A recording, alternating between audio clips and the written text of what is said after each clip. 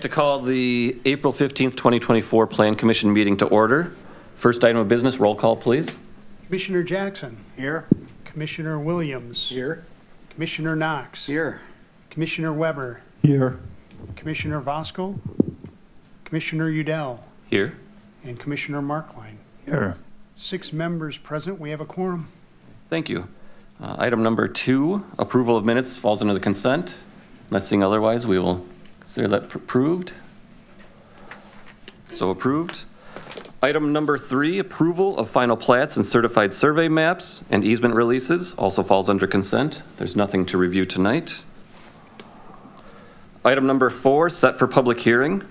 Item number 1, set for public hearing, conditional use permit to construct a drive-through auto service facility, Valvoline Instant Oil Change at 1950 Humes Road, set for public hearing on May 6th, 2024.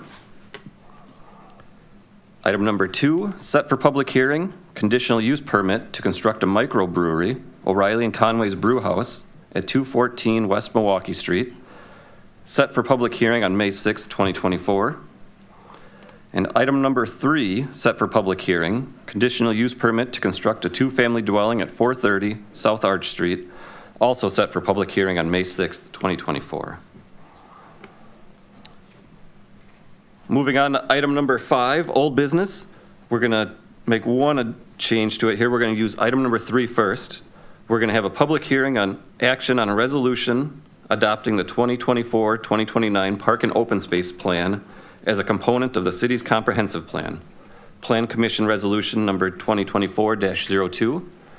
Ms. Schrader, it's yours.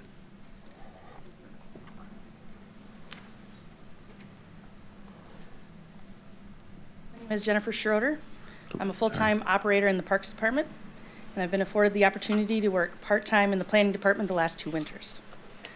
The main focus during this time has been collaborating with the Park and Planning staff to complete the draft update to the city's Park and Open Space Plan. Park and Open Space Plan is an element of the 2023 update, the city's comprehensive plan, and must be updated every 5 years in order to remain eligible for a variety of grant funding opportunities. This includes matching grant funds to the Federal Land and Water Conservation Fund and the State of Wisconsin Stewardship Fund. The primary purpose of the Park and Open Space Plan is to proactively account for and anticipate the city's future park and recreation needs. Janesville has the distinction of being known as Wisconsin's Park Place.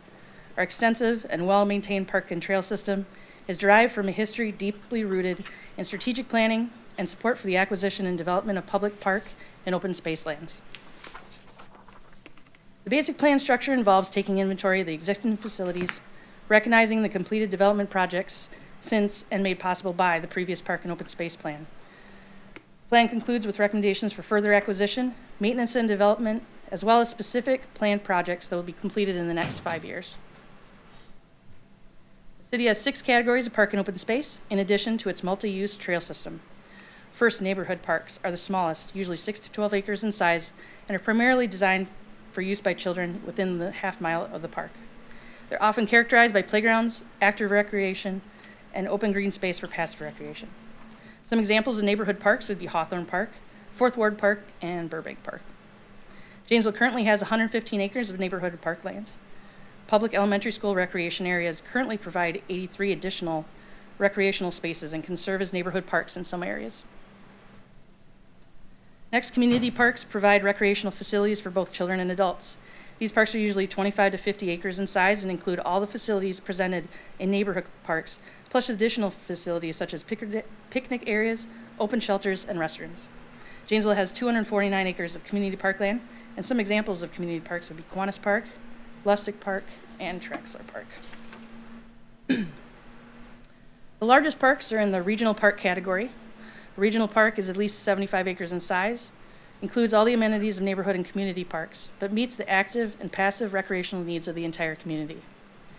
The city currently has 618 acres of regional parkland, and some examples of regional parks in the area are Palmer Park, Schaefer Park, and Riverside Park. Special use facilities are also identified under the Park and Open Space classification system. These are areas of specialized or single-purpose recreation such as golf courses, nature centers, and ice arenas. The city currently offers 858 acres of special use facilities. Some examples of these facilities would be the Robert O. Cook Memorial Arboretum, the Youth Sports Complex, and Rotary Gardens. Important to note that even though these facilities provide recreation, educational, and green space, they're not included in the calculations of parkland available to residents. They're in addition to the parkland included in meeting our local standards. Additionally, the City of Janesville provides over 800 acres of natural areas, open space, and green belts. Examples of open space areas can vary, but include those lands that accommodate passive or active special recreation activities. They may be areas of environmental significance, including bodies of water, drainage ways, stormwater management basins, wildlife habitats, or prairie restoration areas. The final category is the city's multi-use trail system. Multi-use trails accommodate a variety of users, from bikers to walkers and more. They're two-way facilities that physically separate users from motor vehicle traffic, normally by utilizing open space as a buffer. They're typically 10 feet wide and paved, and the city currently provides approximately 33 miles of off-road paved trails, and it's one of the city's most used recreational amenities. Overall, the inventory analysis reveals that the City of Janesville provides sufficient regional and neighborhood parkland to meet the city's existing needs and remains well-positioned to accommodate future demand. The city's total number of acres continues to exceed standards, and at over 41 acres per 1,000 population, it offers more parkland to residents than any other Wisconsin peer city. The plan continues on to recognize how the 2016 update laid the framework for development and expansion activities that have been completed in the last 7 years. Here are some of the projects of note. Palmer Park has had multiple renovation and redevelopment projects completed. This includes Camden Playground. That renovation removed and replaced the CCA treated, that's copper, chromium, arsenate, wooden play structures with a playground, replaced it with a playground made of thermoform plastic materials built on a rubberized surface base. The play area provides an additional 17,000 square feet of open space, a separate age-appropriate area for younger children, and a Liberty swing for wheelchairs. Summer 2022, 11 stretch-out, stress, exercise, and stretching stations were installed along the Mohawk Drive portion of the bike trail near Palmer. It was supported and funded by the Leadership Development Academy and the Rock Trail Coalition. The city has also partnered with the Janesville Velo Club to develop a designated mountain bike course and riding track south of Palmer Drive along Spring Brook in 2023. At Riverside Park, 6 pickleball courts named the Jim Clark Memorial Pickleball Courts were constructed in 2018, and 6 full-size shuffleboard courts were restored in 2020 as interest in both recreational activities has substantially increased. In 2018, the Monterey Dam was removed. Restoration plans have focused on returning Monterey Park and the water space to natural pre-dam conditions. Changing water depth, flow, and condition has seen the return and increase of various wildlife. Shoreline rehabilitation and the reconfiguring of Monterey Bay has achieved stormwater management goals and allowed for additional trail connections, wildlife habitat improvements, and improved river access points. 2019, Northeast Regional Park was renamed Schaefer Park after former Janesville City Manager Steve Schaefer. A portion of the Ice Age Trail was extended and paved through the western edge of the park, and that connected East Rodemer Road with the existing trail connections at Sand Hill Drive. A small parking lot was also added along Huntington Avenue. Between 2015 and 2022, substantial projects were completed to create Festival Street and the Town Square, a centralized public gathering space specifically dedicated to fostering a stronger sense of community and a place where commerce, culture, entertainment, and history converge. This Town Square provides rentable pavilions, great lawn, a water feature floating dock, overlooks art installations, parking area, outdoor fire pit, and an outdoor fitness court south of the Town Square next to the downtown transfer station. Festival Street borders the west side of Town Square and utilizes bollards at roadway entrances to redirect traffic and create a safe gathering space for community events. A substantial trail project of note involves the Peace Trail. In 2022, a collaboration between the City of Janesville, Rock County, Wisconsin DNR, American Transmission Company, and the Rock Trail Coalition made it possible for the crushed limestone trail from Tripp Road to Big Hill Park in Beloit to be paved. This connected the cities of Janesville and Beloit and created a new and complete connection to 2 other substantial trail systems, the Ice Age Trail to the north and the Illinois Trail System headed south. The final large project of note is the Women's Sports Convention Center, a new specialized use facility being constructed adjacent to Uptown Janesville Mall along Milton Avenue. This facility will contain a main area with a single year-round sheet of ice, a multi-purpose arena with adjustable sports space, and a convention space. This project is currently in the demolition phase. Final section of the plan addresses recommendations for the future acquisition, maintenance, and development within the park system. These recommendations are a combination of specific planned projects, general suggestions for improvement that will be better refined as feasibility and funding allow, and agreed upon objectives for future growth. The plan's recommendations continue to emphasize the importance of riverfront property acquisition where appropriate, completion of remaining multipurpose trail sections for increased continuity, and park-specific maintenance and renewal activities. This map shows approximate locations for future city parks over the next 10 years. More precise park boundaries will be determined when lands are acquired or platted and during the preparation of detailed neighborhood plans. Specific future development projects include the expansion of the mountain bike trails at Palmer Park, including a riding track that is expected to be completed in 2024, and eventually the completion of the West Flow Loop and the Skills area. Another future project is the redevelopment of the Palmer Wading Pool. The city will utilize the aquatics facilities technical evaluation from Parkitecture and Planning to address the current condition of the Palmer Wading Pool, mechanicals, and associated buildings. The city has determined that the current structure will need to be replaced and has entered the early stages of redevelopment. Construction phase will begin after the 2024 summer season. The removal of the Monterey Dam and completion of shoreline restoration projects has allowed for a Monterey Park repurposing project. City staff consulted with Parkitecture and Planning to develop initial concepts to be reviewed and adjusted to best fit the community needs. The Park and Recreation Advisory Committee agreed that the focus should be on a combination of reclaiming open green space, as well as considering restroom facilities, gathering spaces, and sports courts or fields. The city will complete the design and planning process in order to begin the repurposing of this space.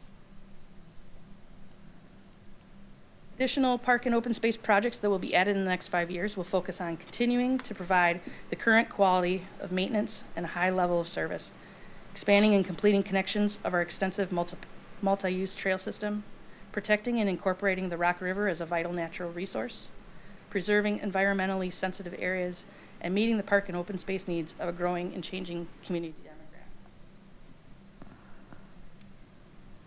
Following the public hearing, the Planning and Parks Division recommends that the Plan Commission adopt the 2024 update to the Park and Open Space Plan as a component of the city's comprehensive plan and forward a favorable recommendation to the City Council as provided in Resolution number 2024-02.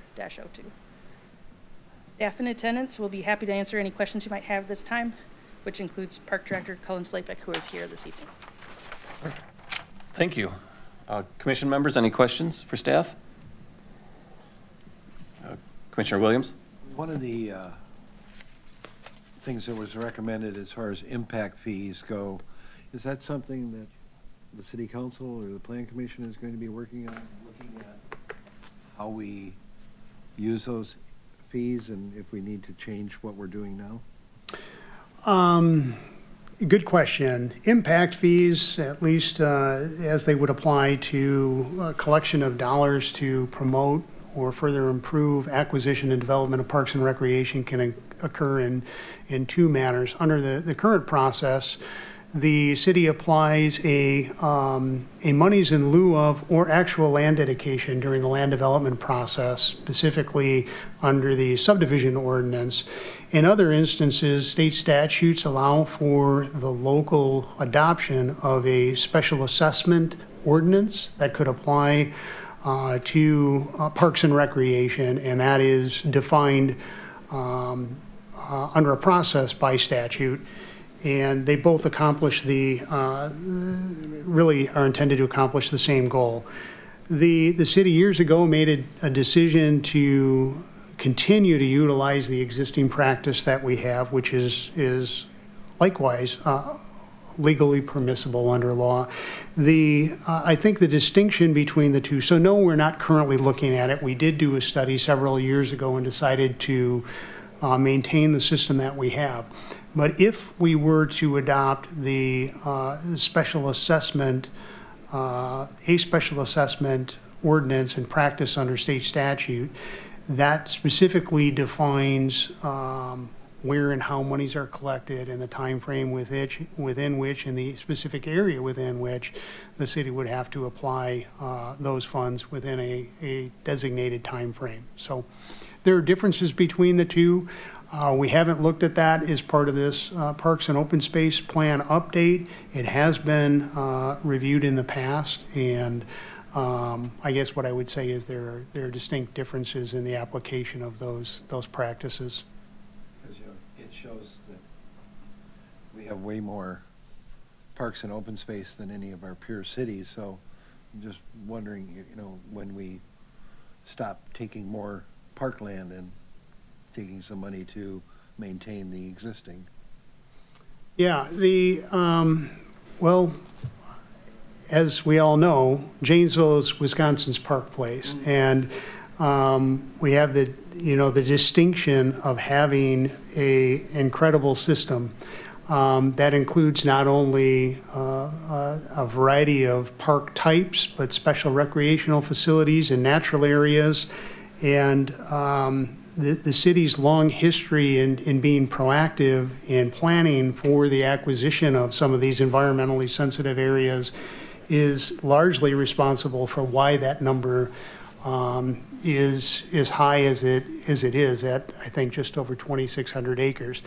A good amount of that is devoted to those areas that serve multiple purposes, not exclusively for parks or recreation by way of green belts, certainly that are multifunctional, and only relatively recently speaking have we extended trails through them. But that does inflate, if you will, the total amount of acreage devoted to parks and recreation.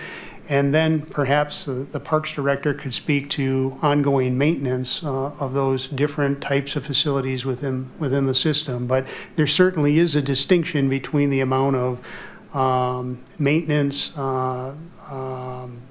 requirement and costs associated with some of those natural areas versus active recreational facilities.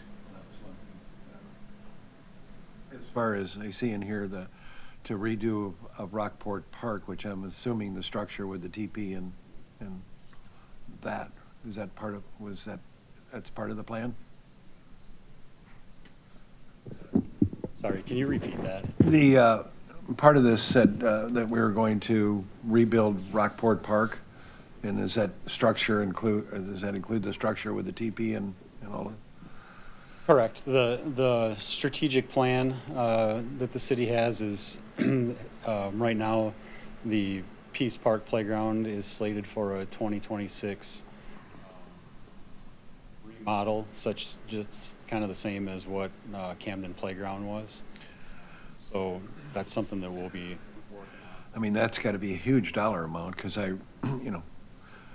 when we built that, it was tons of volunteer labor doing that. So It'll most likely be a large price tag. We'll be working on grant funding, working with other community groups, seeing where we can pull money from. Hopefully some DNR grants are available for that rebuild. But you're right, it is a big number. If we're going to replace what's there, sizable to what's there. Okay. That's all. Commissioner Knox, then Commissioner Weber. 2 quick questions. If you could just clarify, Cullen, Town Square is not a park, it's open space, is that correct? Correct. All right. Or a special use facility. Okay. Second question I have is the presentation, well done. At the very end, you had the Woodman Center on there.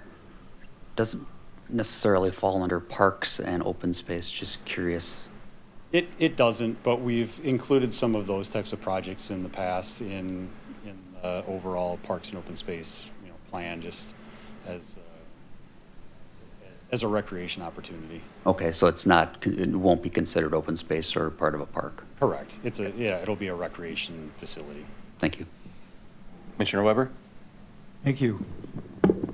I don't think there's any question but that the city of Janesville can be very proud of its park and open space system, and I think that your folks' staff has done a really nice job of summarizing what's out there and describing what's looking ahead to the future. So it's a good document. It's a large document, and consequently, I came up with some questions as I went through it. So if I could, Mr. Chairman, I've got like 5 or 6 questions. Absolutely, it's your time. Thank you. The other committee member just brought up something about the fact that we have a chart in there that compares us to our peer cities and shows that our total park and open space appears to be almost double that of the average of our peer cities. But I think that might be a little bit misleading because we do have, in my experience, a lot of open space, a lot of natural areas. Many of our regional parks have large wooded areas. Schaefer Park up on the northeast side, one of our newer regional parks, is almost 100% natural areas, and it kind of skews that when you look just at the numbers, and I didn't bring the chart back up, but of the peer cities, if you look at neighborhood parks and active facilities, that disparity is not the same. I think it's all there. So I'm a little bit concerned that chart, the way it's presented, might give the wrong impression to some people that we are overly rich in the amount of space we have. So I don't have a proposed solution to how to state that, but perhaps if there's some way that some verbiage could be put in there to clarify that system. Page 46 of the document says that we promote larger neighborhood parks. And I guess it states that should there be larger but fewer neighborhood parks? And I guess my concern there would be that then the proximity to the neighborhoods would go down if they were larger but more spread apart. So I appreciate the fact that it's easier per acre to maintain a larger park than a bunch of smaller parks. But what about the possibility that you're now going to take these parks, which I think were defined as under what age did you state that the neighborhood parks were to serve? Just children. Just, yeah, so. Okay. Young children as opposed to adults. A little bit concerned if we go to just larger parks that we're going to get pretty far separated. So can you address that, please? Sure, and I think Dwayne can step into, but as part of the city's comprehensive plan, it talked about more connective neighborhoods, and so sidewalks throughout the neighborhoods and bike trails and that type of stuff. So that's what the city has focused on, and so larger neighborhood parks. And so if you think of Harmony Grove Park or Sandstone Park that we've developed in recent years, the last 15 or 20 years, it's a kind of a larger neighborhood than what some of the smaller parks maybe on the southwest side of the community back in the 50s and 60s when that area was growing. There's a lot of smaller neighborhood parks in that area. So I think as the city grows and it's a connective neighborhood, there shouldn't be that concern of the playground or the park, the basketball court, whatever it may be, being a little further away for the neighborhood kids to get to. Because it's going to be easier to get to? Because it'll be easier to get to. Okay. Thank you. This is just a detail, but on page 58, there's discussion about Dawson Park and Jeffers Park, and it talks about the possibility of using the area west of Dawson Park for other type recreation improvements, and it specifically mentions the former batting cages. This plan commission, I think, recommended a council not too far back allowing the Boys and Girls Club to acquire that property where the batting gauge is. So I think if we could write in there, I understand there's still some vacant space between the north-south bike trail and the baseball diamonds or softball diamonds. And that is the area that we're really thinking about here. So if we can maybe just drop the term batting cages from the report, that would make that, keep the Boys and Girls Club from thinking we're going to use the property that we agreed to sell to them. Page 62, talking about Riverside Park, it makes reference to a natural artesian well there. And I recall some discussion with our former utility director while I was working here about the fact that that artesian well is not in any way something that we could certify as being safe or as potable water. So what is the purpose for having that reference in there? Just that it's a historic element, something to look at but not drink out of? Is that? Correct. And people do drink from it, and when it is running, and it's hit or miss these days of if it is running any water. But I think it's just an appreciation of the history of having artesian wells in Riverside Park. There used to be two, and the north end was the former wading pool, and this one on the south end is where a lot of people in the area came to get their water. We do have the water utility test it, but we don't market it as a place to come fill your water bottles. So please don't. Just an appreciation of the historical factor of it. All right.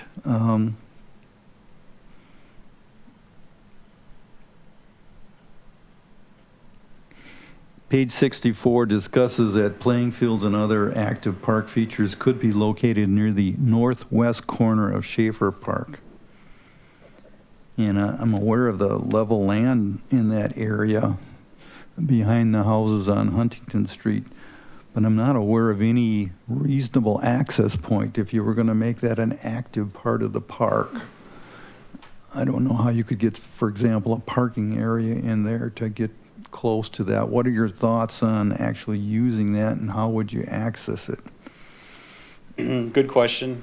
You're right. Access would be fairly difficult. We've kept it in the plan because it's been in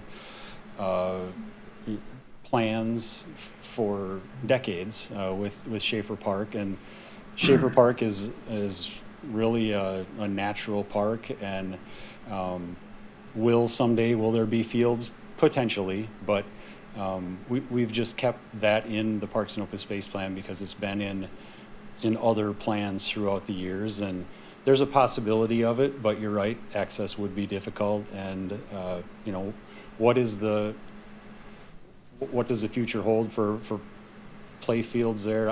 I don't know. I don't know that it's realistic, but it's definitely something that we continue to have in the plan just because.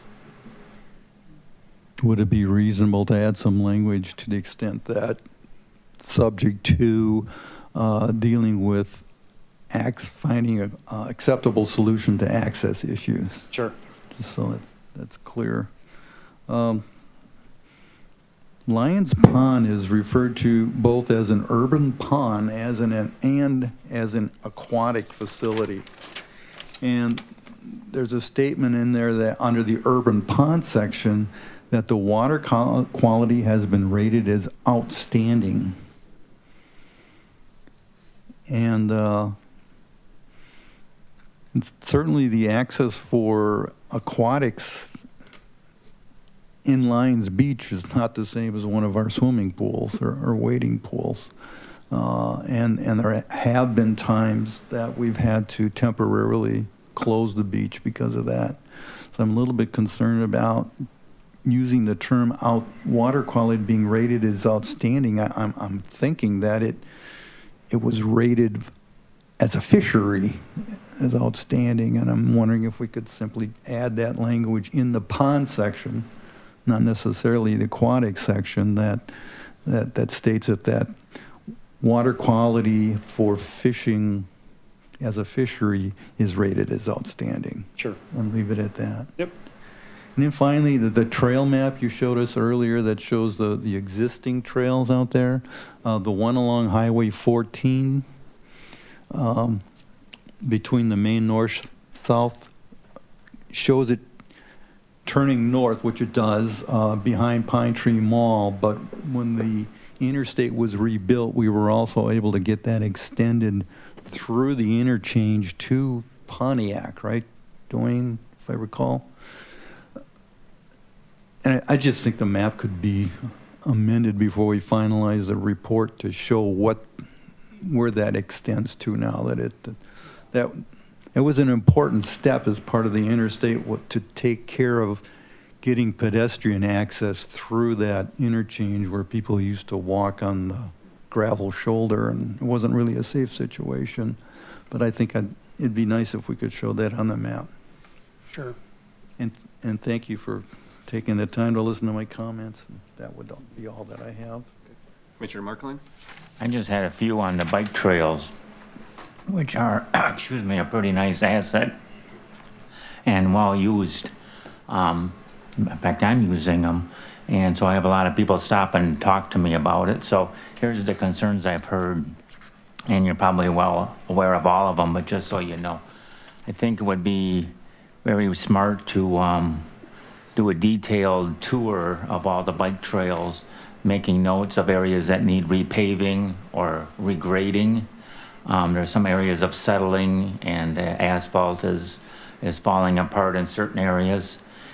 And while they're doing that, it might not be a bad idea to look at some of these homes that back up to the bike trails and the green belts. There's some serious encroachment way past the 20-foot rule on mowing, which I think will negate the benefits of having a green space out there. And so to be fair to everybody, I think you really need to take a look at some of these encroachments that are pretty wild. I kind of shocked when they pointed them out to me. Also, I think we need to take a look at our restrictions on the bike trails with the advent of the electric bikes. I'm seeing quite a few electric bikes using it, and it's kind of a gray area, but I think that needs to be addressed. And the other one that I hear quite a bit is we could use more trash receptacles along the way, and I understand picking it up would be hard, but you know, if we put it on a major street, you just pull over in a pickup, grab it, swap it, and go. Where I walk, I think there's only one, and it gets filled up pretty quick. So we usually end up bringing it home when we pick up garbage. And then the other one that somebody pointed out to me, they were lost, and so I sent them to the pavilion, and there was no map for the local. There's a regional Ice Age trail map that can take them all the way to Watertown, but it can't tell them where they are in Janesville. I think that would be something fairly simple to do, would be to create a map. Here's where you are and the mileage to some of the destinations, so people could have a good idea where they are and enjoy the bike trails a little bit more. So those were the things that I've heard over the last 2 years. Thank you. Commissioner Knox? So one more quick one. I just want to add on to what Doug mentioned, especially on from Palmer east and north, the lack of water, where to stop and get a drink of water. If you go Palmer Park and west, there are multiple locations to do that. Palmer Park and a couple locations, Blackhawk Golf Course, and a few others as you go towards Monterey. But if you go east and north, there's nothing from a city standpoint from Palmer Park all the way into Milton. So as you're adding that, I've always thought that Kennedy Elementary would be a great spot. But. And we are, over the years, we've kind of reduced our drinking fountains just because so many people bring their own water everywhere they go. And so in 2013, it was a budget reduction in a lot of the neighborhood parks, and a couple other areas as far as reducing the number of drinking fountains, and we haven't brought those back online. But you're right, on the east side, Briarcrest is the only one that comes to mind as for a drinking fountain. We also, with the drinking fountains, we get the complaint that, hey, I wanted to get a drink of water and I push the button and the water's warm and it takes forever for it to cool off and it doesn't taste very good. And it's because the water is stagnant in the lines and it doesn't, you're not using it like you're using it at home. So the places where we do have drinking fountains, then people complain about the taste or the fact that it's warm all the time. So, I don't have any problem with them. Get rid of them, there's no complaints about the taste. I can attest that they bring their own water because they leave their bottles behind, which is why we need more trash receptacles.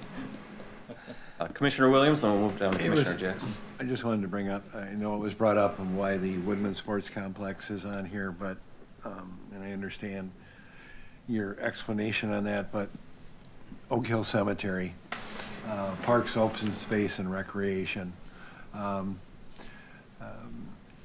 My feeling on it is that Oak Hill Cemetery, even though it's under the Parks Department, should be moved to a different category and not be under Parks and Open Space. It's a place for respect. I was up there the other day and didn't say anything, but here was a father and his son playing baseball right by where the graves were. They got Riverside Park right down the road. I don't understand why Oak Hill Cemetery is in our parks and recs.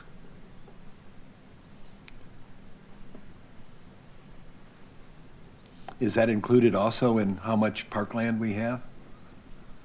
The Oak Hill It is. She was shaking her head no when you said it is.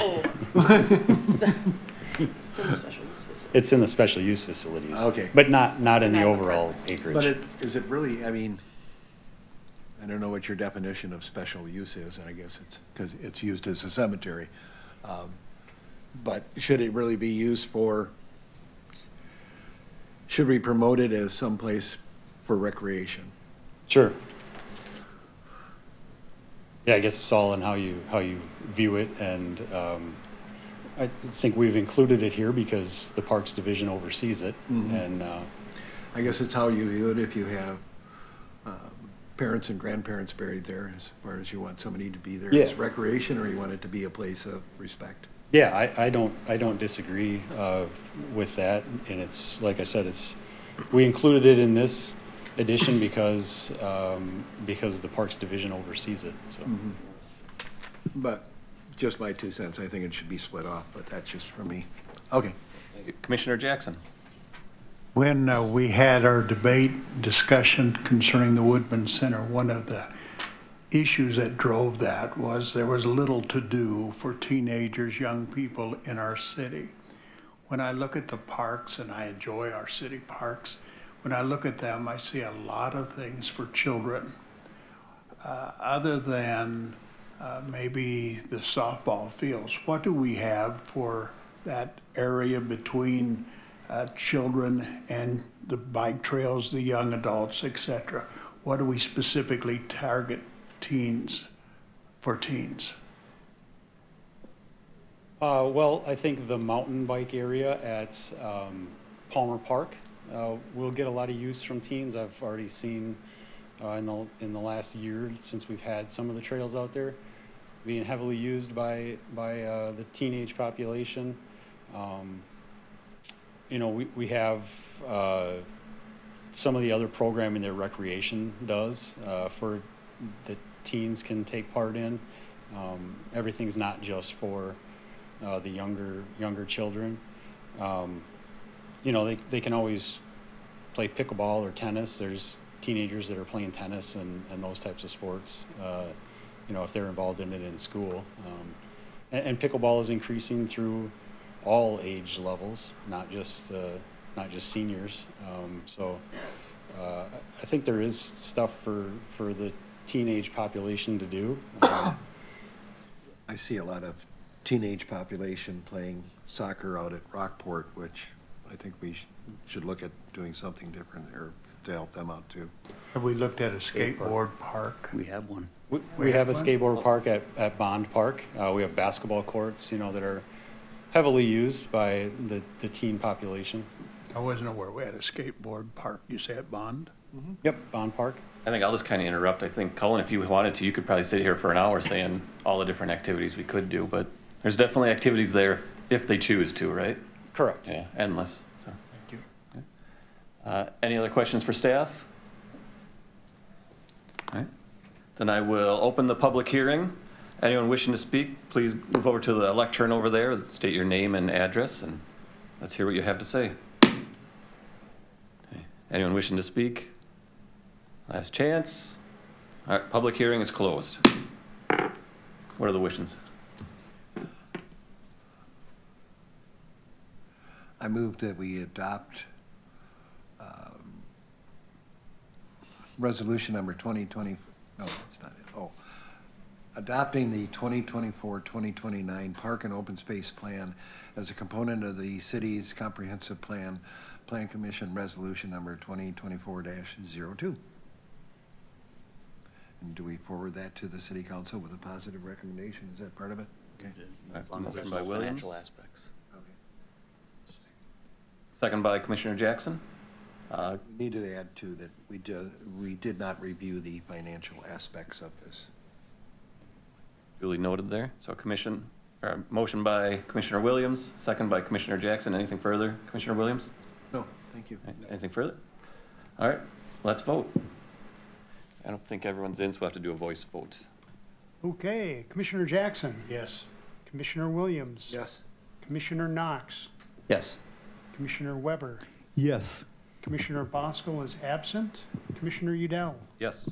And Commissioner Markline. Yes. The motion is unanimously carried and approved. Okay. These two gentlemen are here for item number 2. That'd be my next bet. Which item are you guys here for? We'll move you. Say that again? The right road? Well, there we go. Let's go backwards in order here. I'll go to item number 2, public hearing on the conditional use permit to establish a 2-family dwelling at 805 North Wright Road. Trey, the field is yours. All right. Good evening, Plan Commission. Trey Meyer, Associate Planner. John Rumpel, on behalf of property owner Markham Creek Properties, LLC, has submitted a conditional use permit request to construct a 2-family dwelling at 805 North Wright Road. You can see the subject property outlined in yellow on the map on your screen. The property is located on the northwest corner of the intersection of North Wright Road and Parkview Drive.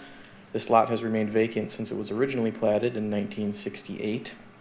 The subject lot and surrounding area are zoned R1, and construction of 2-family dwellings require conditional use review and approval by the Plan Commission as a result of this zoning designation. The applicant is requesting to construct a side-by-side duplex.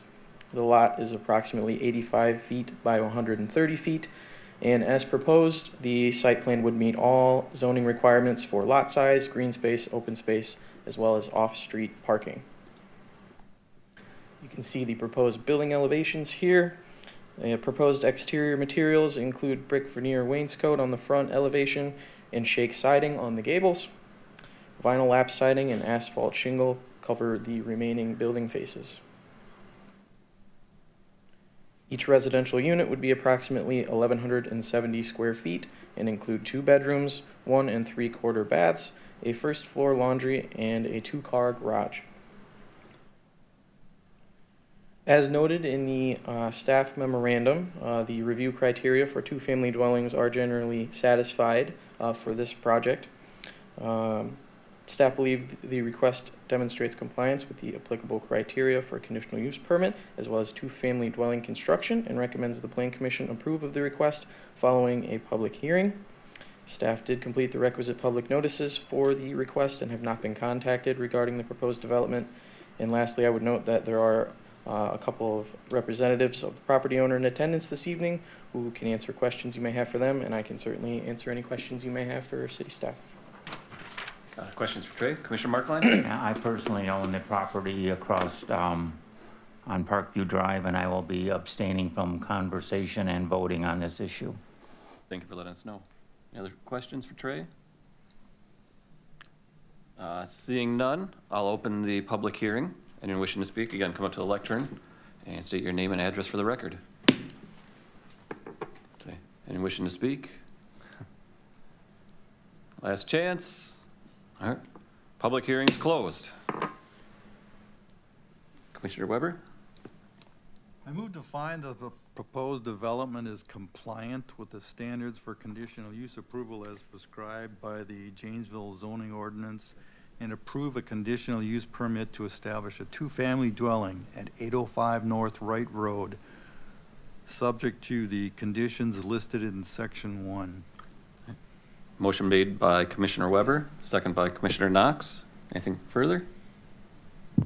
I just think it's a very good use of a empty lot that's been there for a long time and appears to be very compatible with the other types of homes that are in the neighborhood, including other duplexes, and for that reason I support it. Commissioner Knox? Yeah, great infill opportunity, and I played baseball there as a kid, and I'm glad to see it being used for other than that, so good luck on your project if it passes. All right. Voice vote, please. Okay, Commissioner Jackson, Yes. Commissioner Williams, Yes. Commissioner Knox, Yes. Commissioner Weber, Yes. Commissioner Voskuhl is absent, Commissioner Udell, Yes. and Commissioner Markline. Abstain. The motion carries 5 in support. Good luck. Yep. And moving on to our final item of old business, public hearing, ordinance repealing and amending the B2 Community Shopping District regulations affecting vacant gasoline service stations in Chapter 42, zoning of the Code of General Ordinances of the City of Janesville, file ordinance number 2024-890. Thank you. I'll handle this. Dwayne Sherrick, Planning Director for the city. As you can see in the staff report, at the direction of the City Manager's Office, the Planning Division has prepared file ordinance 2024-890. That is an ordinance that would repeal and renumber, or in other words, amend the B2 Community Shopping District regulations that address or affect vacant gasoline service stations within the community. The provision in the ordinance is a longstanding provision, but it essentially requires the applicant or requester, could be a property owner that has filed a request to establish or construct a new gasoline service station, who also happens to own or control an existing vacant or abandoned gas station elsewhere in the community within the last 36 months of that being abandoned, to submit what is referred to as a complete plan for reuse of that former gas station. The ordinance, however, does not define what that complete plan consists of or would need to include. It's a provision that was included in the, carried over from the ordinance prior to the 1981 adoption of the code, so it's dated. And in staff's research of the genesis of that provision, we're uncertain as to the intent, but it remains in the code, and as a provision in the code, it needs to be applied when it's triggered, based upon the conditional use permit review of a new gasoline service station, if in fact it's determined that the requester, the applicant, also happens to own an abandoned gas station within the past 36 months. Not certain as to the magic or relevance necessarily of the 36 months or 3 years, but that is nonetheless in the code. The only time that staff is aware that this was triggered was with the recent review of the Quick Trip gas and convenience store facility on the former Rock County Job Center at 1900 Center Avenue.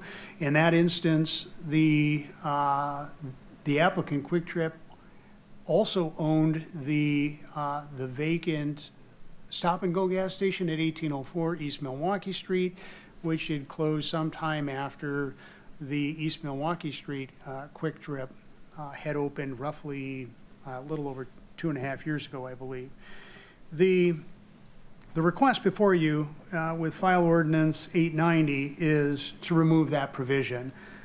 Staff supports the removal, and not only because we're trying to remove, I guess, a provision that lacks clarity in the code, but we have several other state and local ordinances that we believe effectively get at abandoned gas stations or vacant properties. That deals with a number of local codes that address maintenance for such properties, state codes that address closed gas stations, removal of underground tanks that must occur under those regulations. And then finally, if there is a vacant property that formerly housed a gas station, the zoning ordinance requires a number of things to be satisfied before that existing property could be reopened for a gas station or repurposed for another use. They would have to prepare a site plan to ensure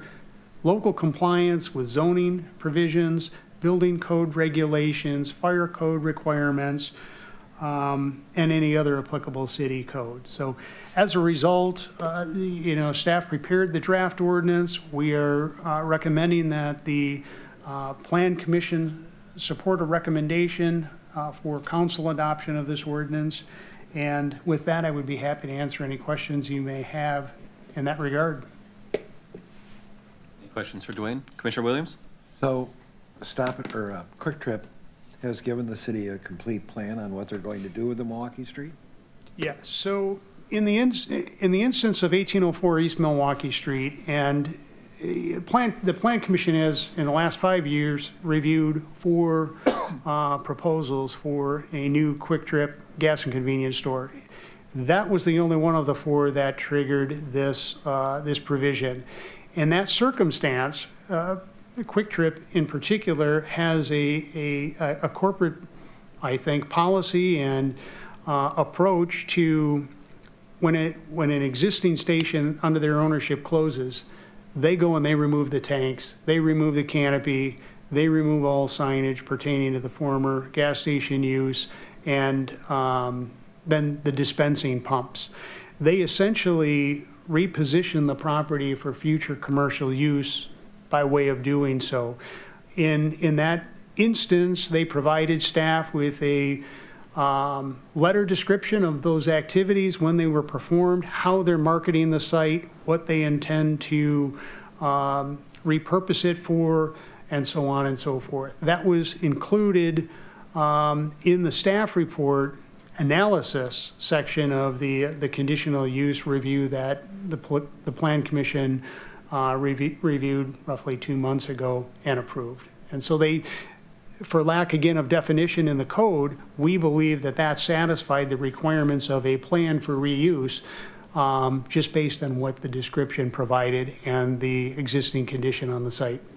Well, the tank removal is state code, right? I mean, yes. So the Wisconsin Department of Ag, Trade, and Consumer Protection has the authority to require testing and removal.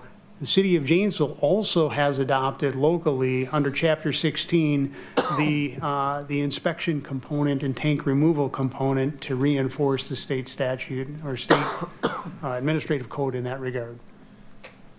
Well, I find it interesting that this was the first time that it was in recent history that it's been used, but also I don't understand how we could enforce it, because it says if the applicant had owned within the last 36 months, well, if they sold it, how they know what's going to happen to it? How can that person that's applying, that used to own the abandoned gas station, tell you what's going to be done to it? So I don't see a problem with what's being recommended. Commissioner Markline? If it was the opposite, if we were adding this as a new requirement, I'd be all over it. The fact that it was on our books and we never used it and we're repealing it, I'm all for it. And I think as you go through this rezoning review for the new comprehensive plan, I think you're going to find more of these that are redundant or archaic, and I encourage you to remove those as well. Thank you. Commissioner Jackson? I move to forward a... Hold on. Public hearing. We have Oh, I'm public hearing sorry, I first, didn't. but- Any other commissions for staff? Dwayne? I will open the public hearing. Anyone wishing? Just city staff in there, but anyone wishing to speak? And the public hearing is closed. Commissioner Jackson, you have something to say? Thank you for your patience. I move to forward a favorable recommendation to the City Council to amend the B2 Community Shopping District regulations affecting vacant gasoline service stations as provided in file ordinance number 2024-890. Commissioner Williams, a second. Commissioner Jackson, anything further? No. Commissioner Williams? Nothing. Okay. Let's vote, please. Commissioner Jackson, Yes. Commissioner Williams. Yes. Commissioner Knox, Yes. Commissioner Weber, Yes. Commissioner Voskel is absent, Commissioner Udell, Yes. and Commissioner Markline. Yes.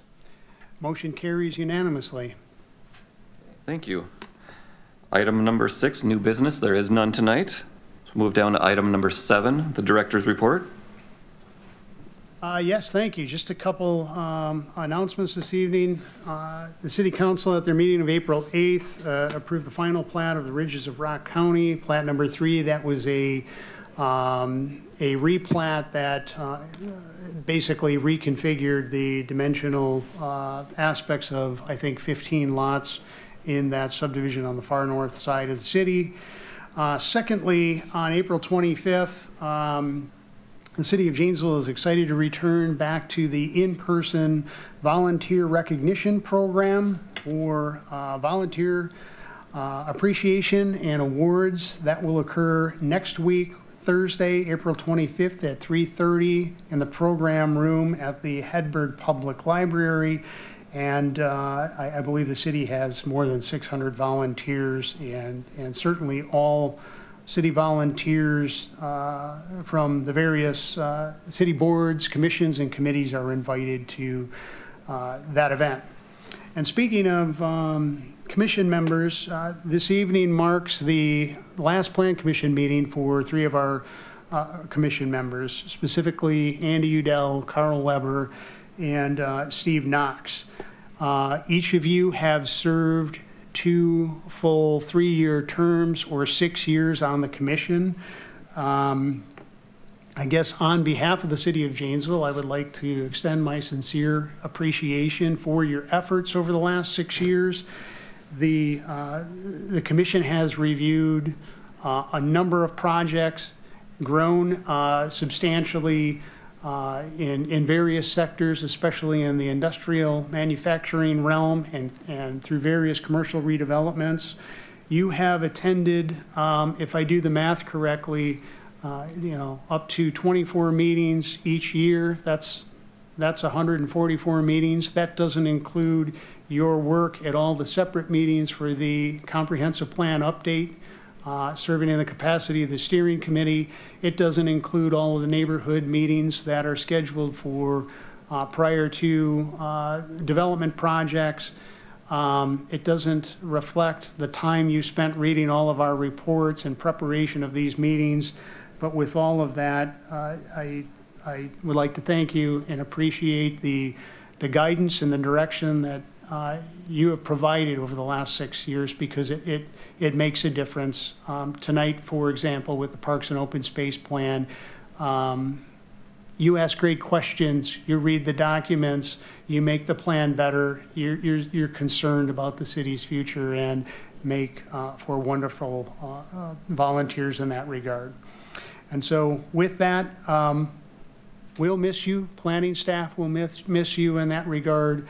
And the commission will move on, but we appreciate those efforts. So thank you. Can't wait to see you do the math on Doug's meetings and time. So. A question, is the 2 terms state or city? I believe that's under a city policy. Item number 8, Plan Commission announcements. Commissioner Markline? I too would like to echo Dwayne's thing, coming as a citizen, to thank my colleagues here as citizens who step forward to improve our city. And you've been to some meetings where we've had overflow. And you've had many meetings where we talked to an empty room. They all matter. And if it wasn't for the 7 of us, a lot of things wouldn't be getting done. So I appreciate your input and your advice and your criticisms as we went forward over the last 6 years. It's been appreciated. Thank you. You guys have nothing but my respect. I'd like to say thank you to all the service that you've put in. And Carl, you've always had some good input. I've appreciated that. I wish you could stay on longer. Andy, you've been helpful and brought me some new insight. And Steve, well, it's Steve. Hey, now, come on. I appreciate you all. Before Commissioner Williams cry, I think we should adjourn. We are adjourned.